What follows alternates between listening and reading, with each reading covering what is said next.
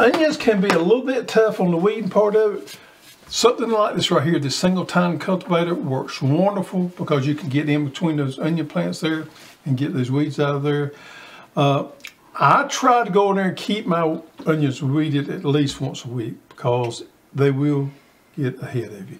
If you don't have a lot of weed pressure, you can plant double rows. I have a lot of weed pressure in my garden because I've had my garden for a long time.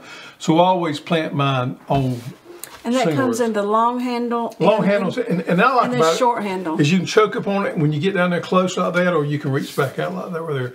So this is a good, to me, it's a good size right here. What about the